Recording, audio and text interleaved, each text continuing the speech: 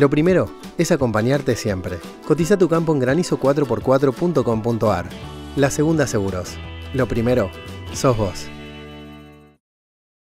Y desde Chacra Televisión hoy te vamos a compartir el primer agroclima del mes de abril, después de lo que fue el primer trimestre también del 2024. 3 meses ya transcurridos y llega el análisis agroclimático junto al ingeniero Eduardo Sierra desde la Bolsa de Cereales de Buenos Aires. Perspectiva agroclimática para Argentina, nuestro país.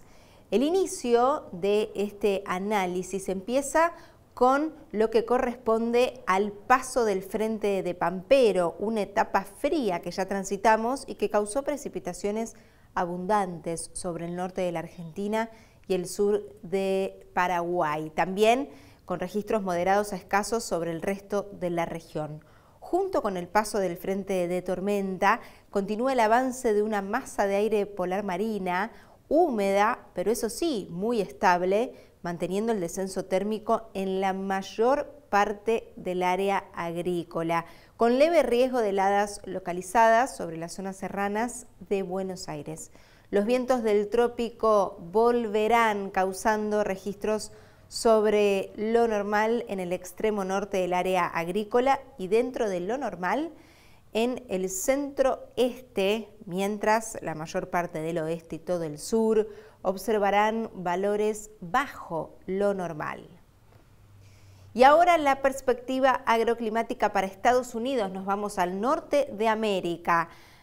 Aquí comienza con temperaturas bajo lo normal causada por la entrada de aire polar en los días precedentes, con alto riesgo de heladas generales en la mayor parte del cinturón maicero, el nordeste del área triguera y el norte de la región sudeste.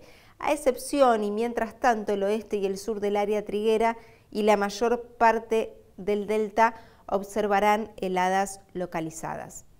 Los vientos del trópico regresarán con moderado vigor, incrementando la temperatura algo por encima de lo normal en el centro y el sur del área agrícola norteamericana, mientras la mayor parte del norte observará registros normales a levemente inferiores a lo normal. A su vez, se producirán lluvias abundantes en gran parte del área agrícola estadounidenses, acompañadas por nevadas tardías que cubrirán la mayor parte de su extensión, salvo un área central y su extremo sur. Hay riesgos en Estados Unidos, heladas tardías en gran parte del este y todo el oeste de lo que es el territorio agrícola y productivo.